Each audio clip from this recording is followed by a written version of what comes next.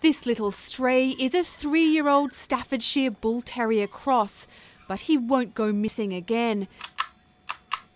He's been painlessly injected with a microchip the size of a grain of rice. Microchipped. Yay! There we go.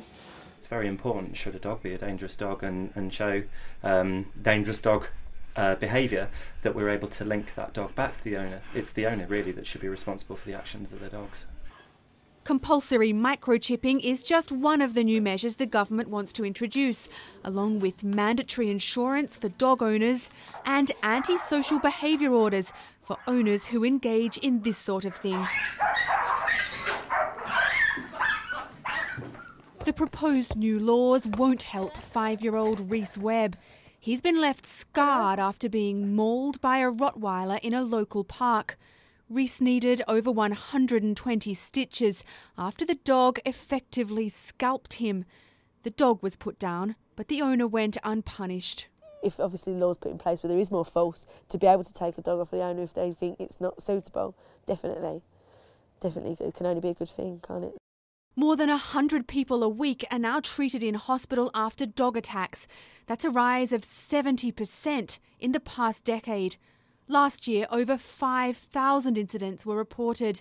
In London alone, the number of dangerous dog cases going to court has increased 2,000% over the last 6 years. At this RSPCA animal hospital, they've just taken in 2 new pit bull strays, presumably too dangerous for their owners to cope with. It's a familiar story here.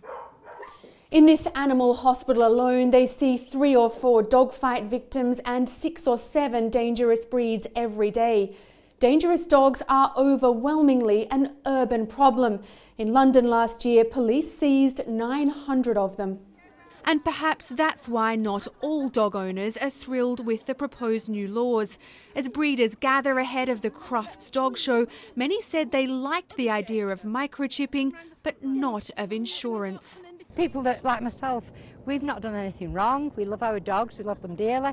I know lots and lots of people the same, and they're no trouble at all.